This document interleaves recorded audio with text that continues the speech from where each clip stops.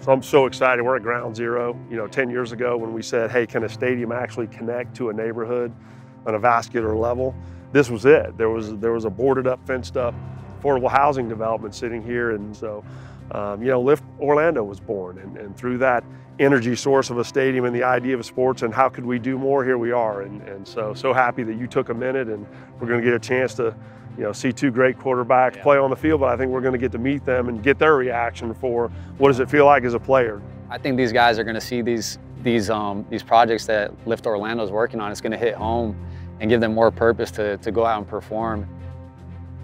That's why I play football.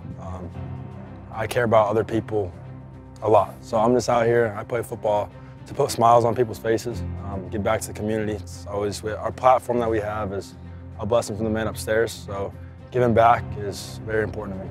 Yeah, I wake up every morning with a sense of urgency, knowing that I'm writing my legacy.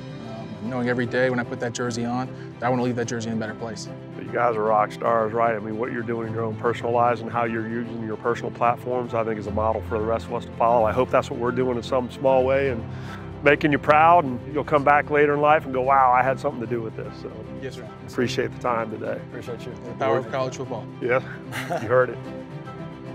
It's uncommon what you guys are doing for this bowl game, but also what you're doing in this community.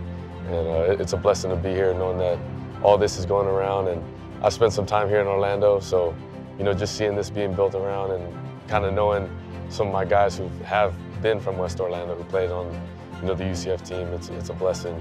We appreciate what you're doing. You guys sit at the top, everybody's watching you, and what you're giving back to the kids is important. So thanks for everything you're doing for Orlando, and good luck this week at the game.